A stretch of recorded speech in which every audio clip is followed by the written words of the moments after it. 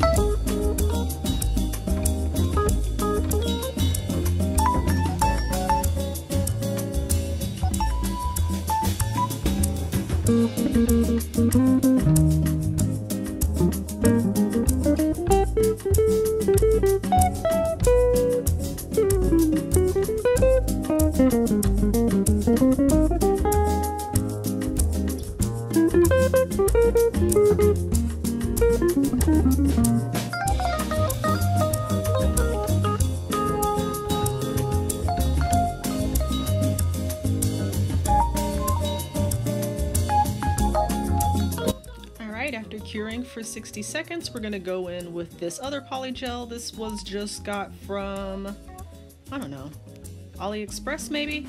Somewhere. But this is one of those nightmare polygels that it's just the consistency of it is so sticky and runny that it is not enjoyable to work with whatsoever. It is quite frustrating.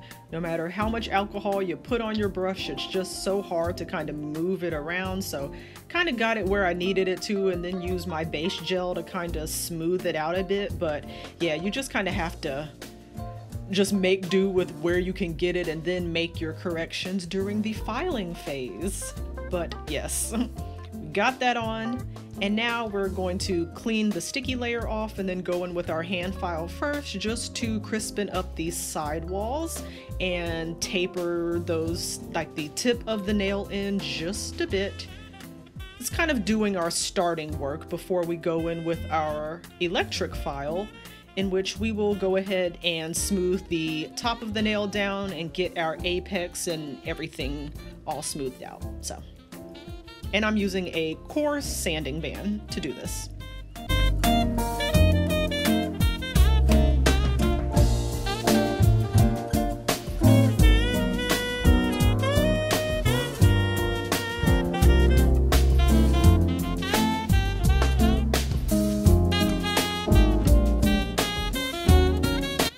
After sweeping that dust off and giving them another swipe with some alcohol, we're going to go in with just a bit of clear polygel, and this is going to be the sticky agent that we're going to use to adhere these butterflies.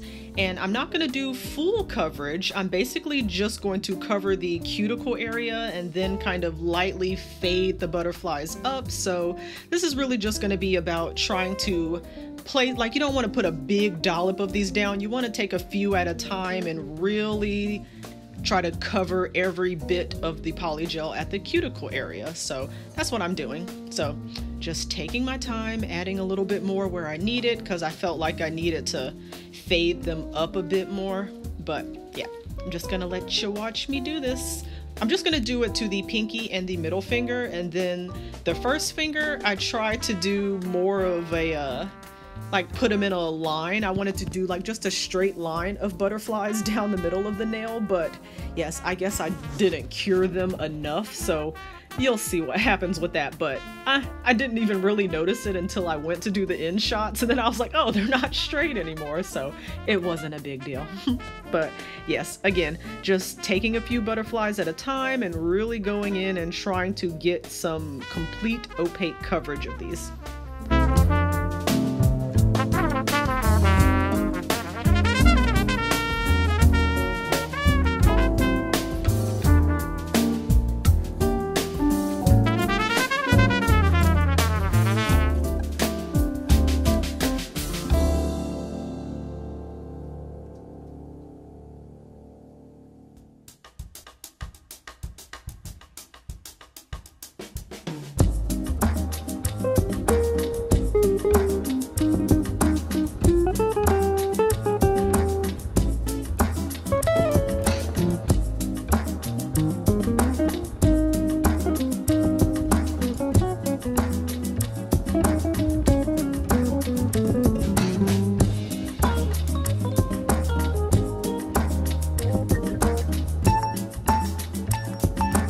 Okay, and once all of my butterflies are placed, I'm going to cure that in my lamp for 30 seconds, and then I'm going to go in with that same clear poly gel and use that for my encapsulation.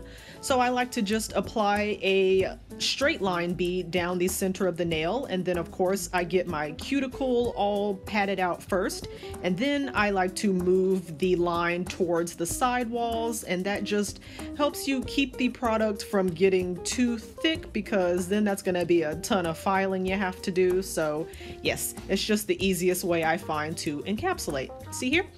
I have a line down the center of the nail. We go ahead and pat our cuticle in, and then we pat down towards these side walls.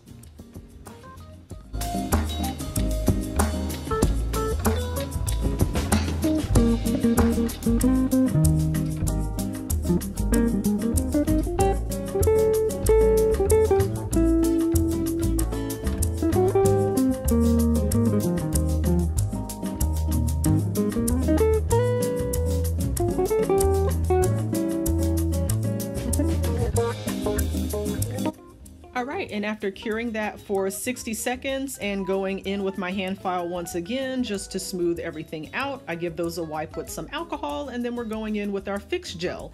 And just on those two glitter nails, we're going to do some cuticle stones just to, I don't know, up the sparkly. And there really was no rhyme or reason. I kind of used a variety of sort of rose color, pink color, and then like some sort of AB sort of looking ones, and I just applied them whatever I was grabbing. I just threw it on there.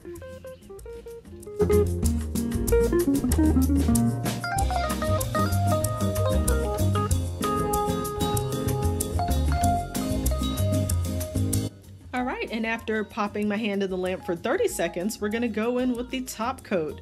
And I love the top coat portion so much, particularly when I'm doing encapsulation. It's just, it makes that glitter sparkle and just pop out so beautifully. But yes, here we have the finished result. And as you can see, so sparkly and pretty. I love the way these turned out. The polygel with the butterflies, it just looks so pretty together. And of course, I have to give all credit to Nails by Vic. She did a blue version of this, but that's where I got the inspiration for these nails. I love the shape, the color. Oh, they just turned out so perfectly. But yes, if you guys enjoyed this video, then give me a like and a comment down below. I love you all for watching, and until next time, bye!